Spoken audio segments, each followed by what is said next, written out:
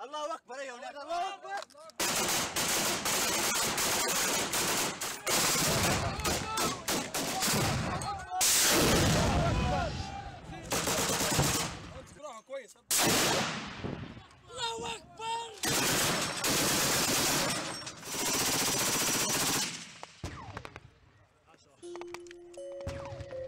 rebellion that turned into a full-blooded civil war. Fighters in Misrata taking on the army of Colonel Muammar Gaddafi. For months, the front lines had been locked down.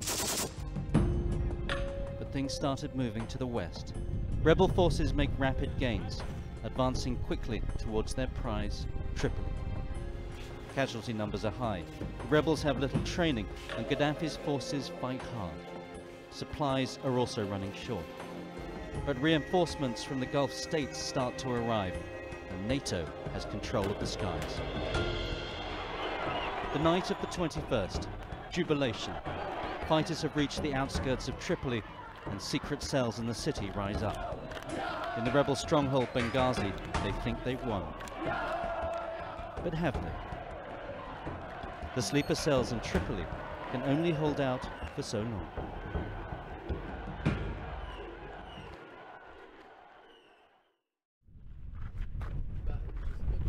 My name was on the list, I was on the wanted list. So you're going back to fight? Anything that I can be useful for my country, I'm willing to do. 3 men have just crossed the border. They're trying to get to Tripoli. Muaz, Bassa, Tariq. Finally, we're going back home. Brothers in arms. Thank you. Bye. Tripoli, inshallah. Bye-bye. Myself, I'm an engineer. I've never held a weapon in my life before. They're taking a road into the unknown. They've heard the uprising has started in Tripoli, and they want to help. But they don't look like freedom fighters. With the flag of the rebel army trailing from their suburban saloon, they look like football fans heading for the big match. But this is no game. I wanted to join the rebels in entering Bab al-Aziziyah. I was willing to do anything and everything. I was prepared to sacrifice my life. These are the Nafusa mountains where the rebels started to push back. Using the protection of higher ground, their forces regrouped in May and June. In July, they moved down to the plains. And this time, with NATO, they had vital air support. It's the month of Ramadan, and they stop to break their fast after the sun sets. They share their meal at a checkpoint. As they eat, Muaz chats with the fighters. All of them are from different backgrounds, but now they're united by one cause. I was benefiting from Gaddafi's regime, but I mean, if everybody only thought about himself, then this is wrong. I mean, my people was not benefiting from Gaddafi's system. Then prayers. Gaddafi had suggested religious extremists were in the rebel ranks. Libya is known in the Arab world is one of the most religious countries, not in the extremes, but in a modern way. The Libyans are religious people, but it was not a religious war. Overhead, the flags flutter of nations who've held their fight. Nalut is the first destination on their route. This is a major base for the fighters who are heading in and out from the Tripoli road. There's a sense of urgency with all the military traffic, but the friends aren't quite sure how they fit in.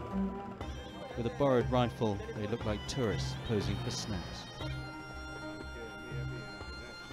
Then they move on into the night. They need to get to the town of Jadu, where they're planning to buy guns.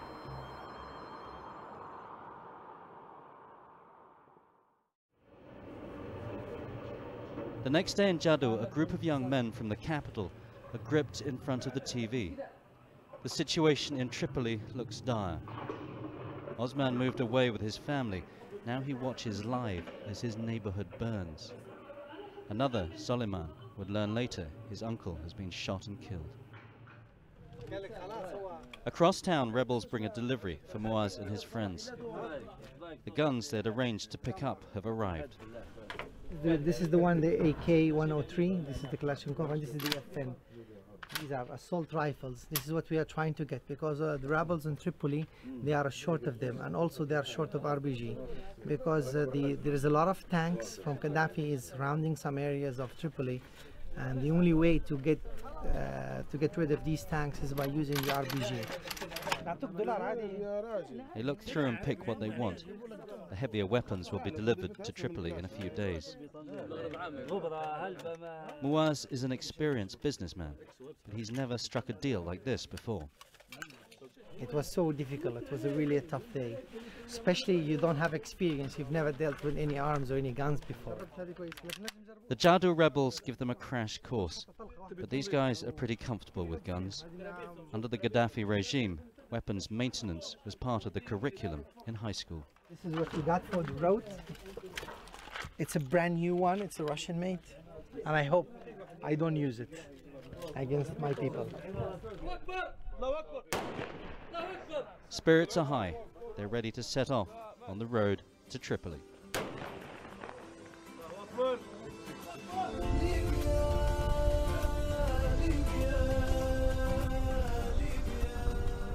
The first leg of the journey is smooth, heading down from the mountains. The convoy moves at speed. Only supplies heading for the front. Huge sandbanks appear on the road, protection for the rebels if they need to retreat. Roadblocks every few kilometers. The ferocity of the fighting is clear. One of the drivers is a Jadu rebel. He's been fighting for months along this road. Now he looks relaxed, but he knows the job's not done. What do you want to do to Gaddafi? Maybe kill him. Kill him? Yes, because you kill many people in Libya, from Jado, Sintan, from Tripoli. We passed through Zawiya. They fought here for over a week, but victory was key to the advance on Tripoli. Burnt out buildings line the route, others taken out by NATO airstrikes. They checked the route ahead. It's clear until Janzor on the outskirts. Outside the barracks of the Khamis Brigade, abandoned tanks have become a playground. Approaching Tripoli, there's a noticeable change. The convoy stops to prepare. Muaz looks tense but determined. Did he know what he was letting himself in for? No, honestly speaking, I had no idea what I was heading to. I mean, I just wanted to join the rebels over there and free my country, Tripoli.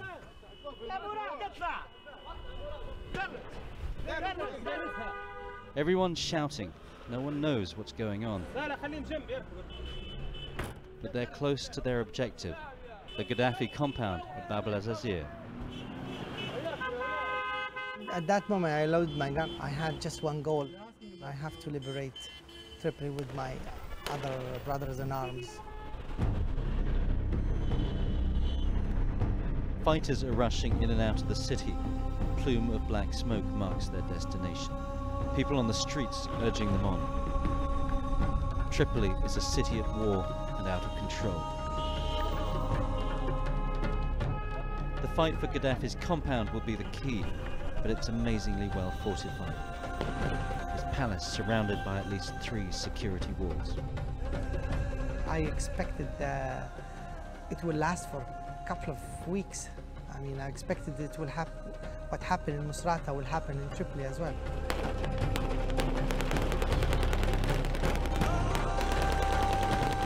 Outside Gaddafi's compound, the roundabout at Souk al-Talaq, madness reigns. Fighters racing in and out. Gaddafi's compound is ablaze, but the battle wasn't as long as they thought. The battle only lasted for 6-7 hours, less than 9 hours. They just ran away. Muaz has joined up with the fighters from inside. they've broken Gaddafi's hold on Tripoli, the first time in 42 years. We think, we are almost sure that we have taken control of Tripoli. First time they enter Bab al-Aziziyah. The heavy weapons continue to flash past, with casualties too. A young boy caught in the crossfire.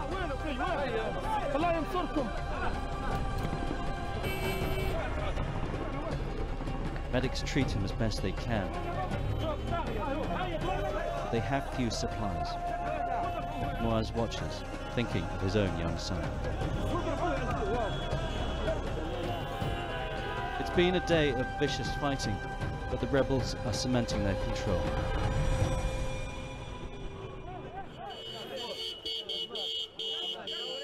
Nearby, they meet some friends. This is Tariq's neighborhood. It's good to be back home. This is my friend, 6 months, they didn't meet. Gunfire, but now in celebration. A joyful expression of release. But a moment of reflection for Muaz. I feel happy, but at the same time I'm a bit sad to see all this chaos and all these weapons in the street. I mean, I'm a bit sad. The sun is setting and the streets of Tripoli will be dangerous tonight. Muaz is concerned. He's heard that there's fighting close to his apartment. It's too dangerous to go there now, and Tariq wants to get home.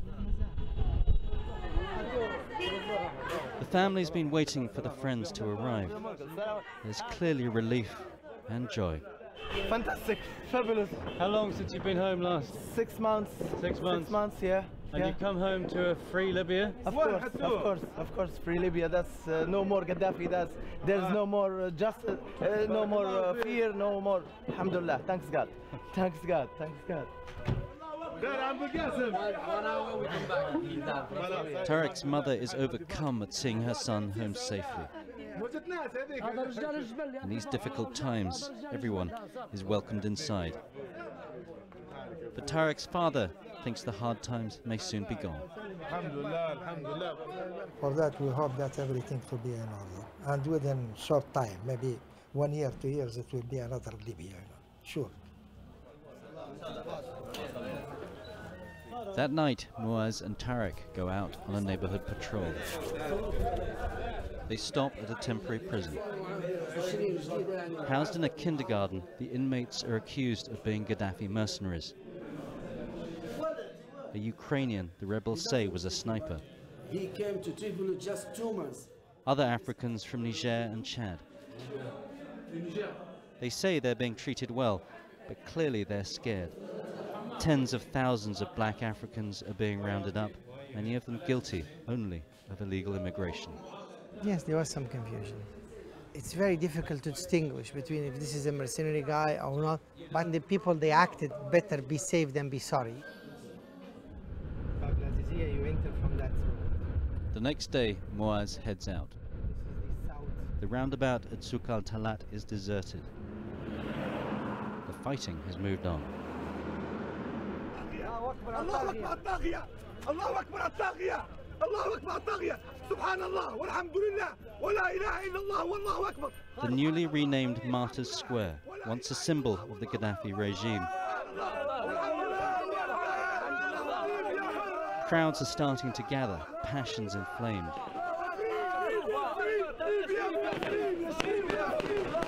A few shots ring out, but this is friendly fire. For Muaz, it all began here 6 months ago. It was on the 20th of February. I came with all the Libyans, all the free Libyans. We went out on civil demonstration, and we came from that road. On that day, the protesters had no weapons. They were met with live rounds. He was shooting at us with this size of bullets. Muaz thinks this was the moment that Gaddafi was doomed. So it started with 1 or 2 persons, then people start going out, 1, 2, 3, 4. And when they started using live ammo against us, This is when everybody decided to go out. That night in February, Muaz lost several friends. 27, 29. Troops with heavy weapons on the streets and snipers. One of the sniper was hiding on that building, and another one was here on top of this building. So there is a place here inside. We went hiding here. We went hiding here inside here. Are you confident now that the snipers are all gone? I'm not really very much confident that they have got rid of all of them. I'm sure there are some still left. But snipers are still a deadly presence all across Tripoli.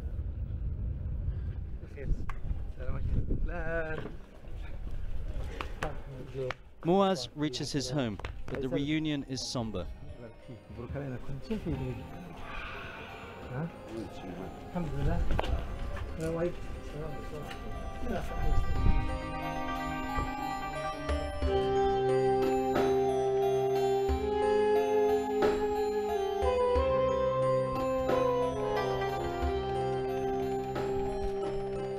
Anxious explanations of what has happened.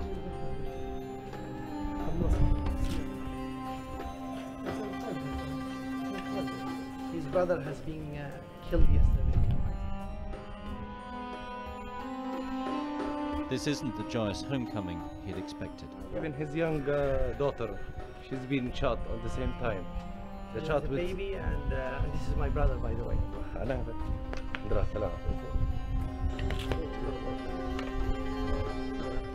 The neighbors are assembled for a funeral.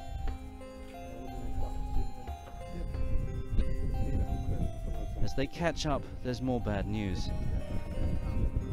Another friend from the neighborhood has been lost. He was shot as he came out of the mosque.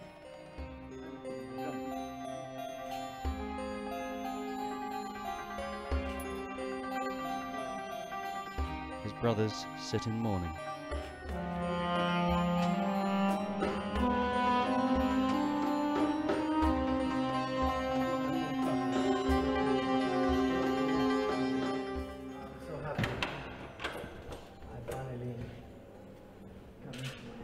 Eventually, Muaz is able to get into his apartment, the first time in months. Much as you left it? Yeah. Even nicer now when I know that Gaddafi is gone and nobody will be knocking on my door. His son's room, who he's left behind in Tunis. My son will have a Canadian passport, and then he will be recognized in the world as a human being. I'm sorry to say that, but during Gaddafi, we were not treated as a human. After darkness falls, tracer fire shoots up into the sky. It's further away though. The fighting is moving out of Tripoli. When day breaks, things seem relatively calm. freedom! But as Tariq points out, the Gaddafi family is trying to hang on. This is Muhammad Gaddafi car. They had fight in 4 o'clock in the morning. Yeah, this one, the other car, yeah, they catch them. But with Gaddafi gone, who would take his place? In Benghazi, a transitional government lies in wait. Their leader, a former Gaddafi minister, but a man who inspires trust. Mr. Mustafa Abdul was the only one during Gaddafi's regime who stood and told him no. He was the only one. We are with him until the end of the line, and we support him blindly. But is the capital yet safe? Some of the National Transitional Council have already moved here, to the Corinthia Hotel. Members of the international press too. The fighters assigned to protect them see a threat. They think it's a sniper, but nobody seems to know. This is the biggest threat in Tripoli today. The only thing we were scared of was we had only the threat of snipers. So it was very, very serious. Everyone else takes cover. Journalists try to get back to the safety of the hotel. There are someone standing and shooting. Suddenly more shots. Everyone takes cover again.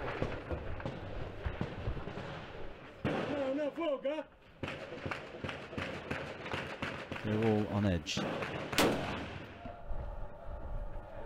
Reinforcements arrive. No one knows what's going on. Then they spot something.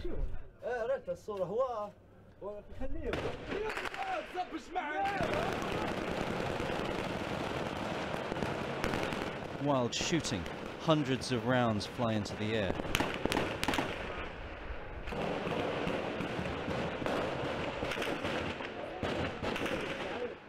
Then a pause. God is great, shout the rebels, their battle cry. And as quickly as it started, the threat appears to be gone. We have some mercenaries and come and fire on us and run away. Don't worry, everything under control.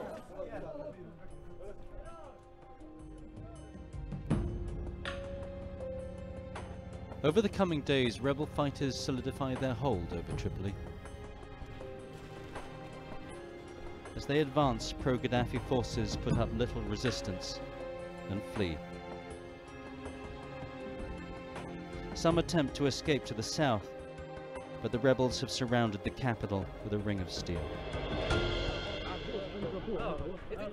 In their wake, evidence of horrendous atrocities. At several locations, mass graves are discovered. Do you know why your brother was killed? No, he's just a normal citizen.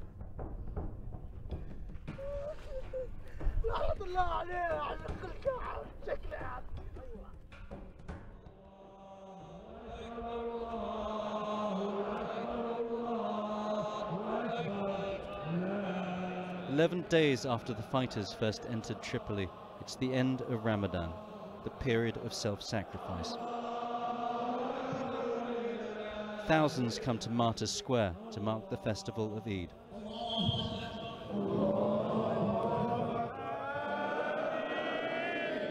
It's a moment of collective mourning and reflection.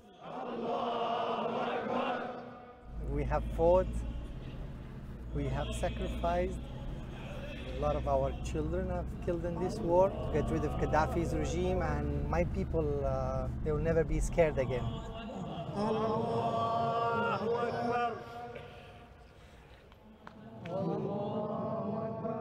And you can feel that in the assembled crowd.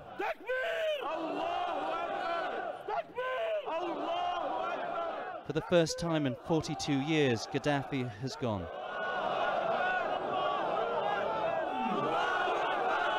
Friends and brothers in arms, reunited after 6 months of war. As the crowd finds its voice, the mood changes to joy. This is Tripoli's declaration of victory.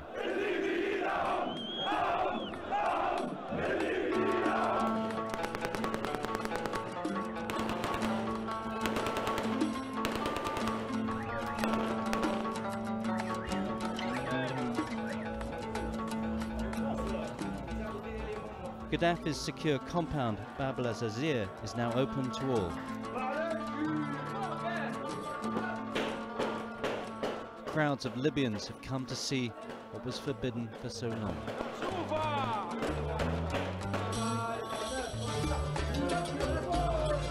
The fighting has left the building a bare shell, but one Libyans are proud to claim as their own. This is the rebel of Libyans. We are all equal. We are all Libyans. We are one big family. And a chance for a fresh start. The world saw Libya from only Gaddafi's point of view. I mean, now they have to see it through us, through Libyans. For Muaz, it's the end of a journey that began 6 months before. The fight to get here has been long and bitter. Friends lost on the way. He knows he's been lucky, and it was a price that had to be paid. I consider myself, I mean, as personally, as Muaz, I really didn't pay a lot. Just losing my business, losing the money of my company, this is nothing. But I consider losing 50,000 Libyans. This is a heavy price, but we had to pay this price. It's not easy to get rid of Gaddafi and his regime, and I was willing to sacrifice myself, my family, my son, everybody. I mean, we were willing to sacrifice our lives, our souls for our freedom, for our new Libya.